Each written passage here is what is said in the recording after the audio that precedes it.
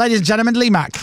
Good morning. Yeah. Morning, Chris and team. Can I start Lee. by saying something, Chris? I've just bumped into John Bishop in the hotel, who said, please can you tell Chris that we were supposed to have dinner, me and my wife were supposed to have dinner with Chris and his wife. Yeah. And John cancelled because he said that his wife got stung on the backside by a hornet. That's true. and he said, but I bet he thinks we were making it up and that we just wanted to cancel dinner. But he showed me the photograph of his wife's backside. Oh. And I said, can I show Chris that on the radio?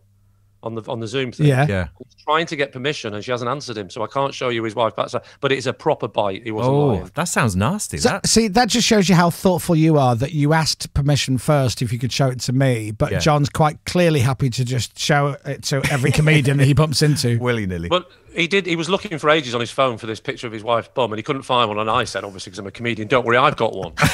And he didn't laugh. No. Didn't laugh. No, he doesn't laugh. How are you? Are you well? Are you good? I was well until yesterday. We had our first training session for Soccer Aid last night, and I'm old. I'm 52. Wow. I'm not up to this at all. And these ex-professionals, who are surprisingly young-looking, because in my head, ex-professional means Peter Beardsley or Kevin Keegan. Yeah. But ex-professionals now are still 20 years younger than me. Yeah. They're no longer beer belly landlords. Those days are over. They all still stay fit and energetic. It's annoying, isn't it? Oh, it's so annoying. Yeah. And then all the celebs, of course, you're like, how come you're so good?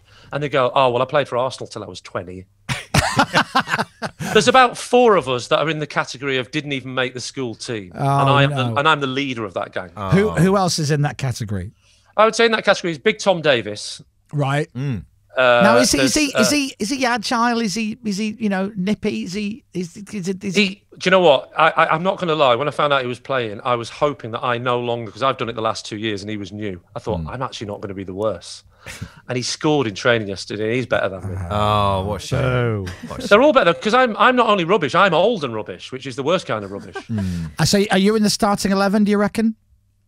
I'm not even sure I'm getting on the coach to go to the ground. I'm definitely not in the starting 11. There was a bit yesterday where it's like being at school. They pick teams, so they get 2 people to go.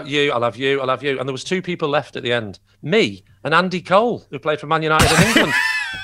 And I thought, and then Andy Cole must have thought, I bet he doesn't know who I am. I bet he thought, he probably played for Juventus or something, this fella. And then he watched me play and he thought, hang on, what does that say about me? That's a kick in the teeth for Andy Cole, isn't it? Oh, it's awful, isn't it? You know? This is Soccer Aid, which we'll all be watching ITV Sunday night, 6:30. It is obviously taking place behind closed doors. The doors are huge because it's at Old Trafford. Now, as you are 52, a very young 52, there is a whole host of famous people playing at Soccer Aid. Be honest, who did you have to nudge John Bishop and say, who's that to? Oh, well, basically, I would say pretty much everyone that's under 30. Anyone that starts with the headline, YouTube sensation. Sure, right, obviously. I mean, I only learned about YouTube about 3.5 weeks ago, so you can forget it. There's lots of rappers and they're just basically anyone that's either not an ex-footballer or a comedian. I've no idea who they are. Right. And it goes both ways. Obviously, they've no idea who I am. And it's difficult on the pitch when you're trying to get the ball and you're calling for the ball and you can't remember who they are. Oi! On me head, YouTube sensation. YouTube boy, this way. Yeah. Halfway through. I'll give £1,000 to Soccer Aid if whoever's doing the sound plays a massive Hallelujah chorus sound effect through the speakers when Lee goes on. Absolutely, that would be good. Well, do you promise? I'll hand on heart, I'll do it. Or the music from The Apprentice, or something that stands out that you have arrived. Some rousing music. What about the theme from Omen? That'll do. Well. I'll walk on to Tubular Bells. Perfect. Or Rocky. Yeah. Oh, you're making me think now. This is fantastic. Axel F. That works. I mean, I don't know if Axel F will. Here he is. There's something about that, isn't there? It might I not can do be. my 1980s body popping. Do your body popping. I tell you what, Lee. I'll make it £2,000 if it's. Oh, come on.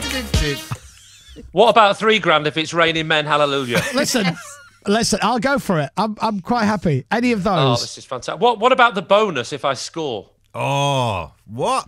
I mean, now I'm tempted to say I'll just call it a straight 10 grand if you score. But on the off chance that everybody moves and you score, and then I've got to write a check for 10 grand, I'll be sweating. Yeah, that's true. All right, well, I'll tell you what I'll do. I'll take the grand for Hallelujah when I walk on. Yep. Yeah. And I'll take £1,000 bonus for scoring. How about that? Great. Yeah. Okay. Radio. The Chris Moyles Show.